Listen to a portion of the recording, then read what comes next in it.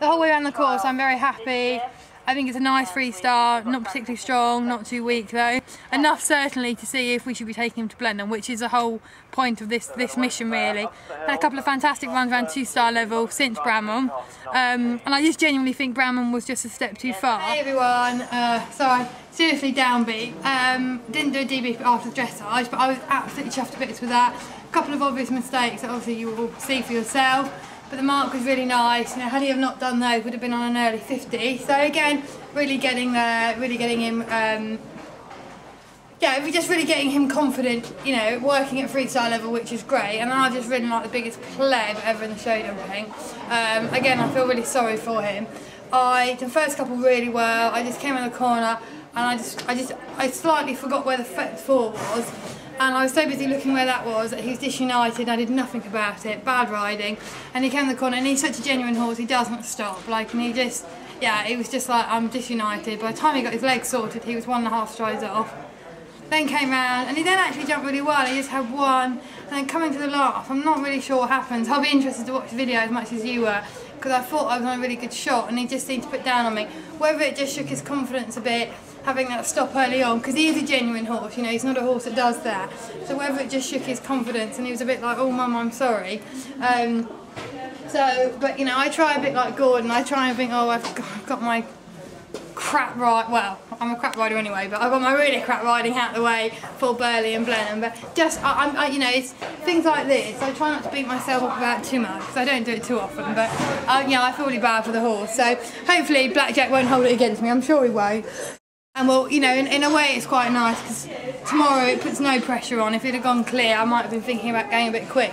But tomorrow I can just have a nice confidence boosting, schoolish, as much as he can run a 3-star. Jack, stop being annoying. School round and just let him enjoy himself. And yeah, like I said, you can see now that us, well, so-called professionals, I'm not sure you'd quite call me that after seeing that video, even we make mistakes. But, you know, not his fault, and one of those rounds to forget. Yeah, so fingers crossed it only gets better.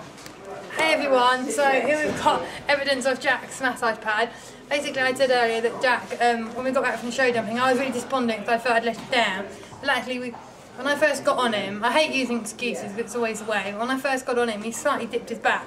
And I thought, oh, I've obviously eaten too much this week, poor boy. But, you know, he just wasn't his usual self. And like in the show jumping, you know, although I was a bit wrong to fence for, he normally would have just picked up and been like, oh, for God's sake, mum, you know, you're so... So I think something was niggling, and then we came back and we took the tack off, and I ran my hands down his back, and he was just that bit sore. So basically we've been massage padding and magneting the equilibrium stuff all night, and this morning, touch wood, it's like a million times better. I'm going to get on him now, just go down, jump a few fences, which we'll video so you can see how he jumps, and unless he jumps really, really well, we won't run him. You know, and I've only got to jump a handful of fences just so I know also how I get on. You know, if I get on and he dips his back, then I'll be like, you know, I'm not happy. But you know, these sorts of things, I think it's really important to have a little bit of feel and a bit of horsemanship. It's not about today, it's about the bigger picture. And you know, he's muscle and blood and bone like us, and you know, he can hurt his back. You know, I get out of bed in the morning and I'm like, oh God, I need an aspirin. So yeah, we'll see what happens, and then yeah, after that we'll see what happens.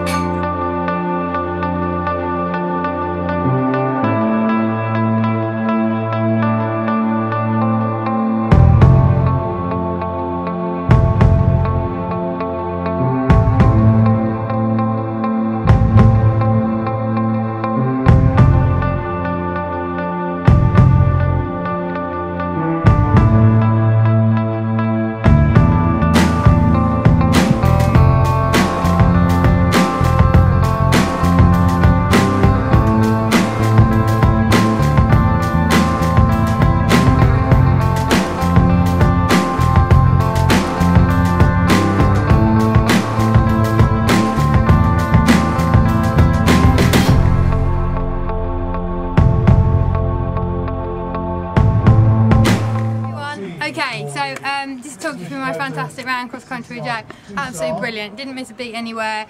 I went a bit steadier because obviously one, I was really worried about his back, and two, there was nothing to be won by scorching around today. Some of the stuff that I'd missed out because I'm crap at organising a cameraman, and two, my dad took some video at the last few events which wasn't really pointless in putting up on the web. So But basically the last few events Jack had gone really well. He'd been second in the CIC 2-start Breitling, fantastic double clear, really quick. But because he, you know, in the past has been quite a strong horse, we're keeping the bit a little bit hidden. So when I don't need to go quick, I keep him under restraint. So just keeping his brain settled. Anyway, that's enough of that boring stuff. He was absolutely great today. No signs of him having a sore back at all, which look, I'm always really sceptical about plugging like products and stuff because I hate sounding like a showman or a salesman or whatever. But last night this horse wouldn't have gone cross country. He was so sore in his back. And yes, we worked hard keeping the massage pad on and the magnetic rug, the massage pad, magnetic rug. But you know, it made an absolutely massive difference. So big thank you and heads up to Equilibrium because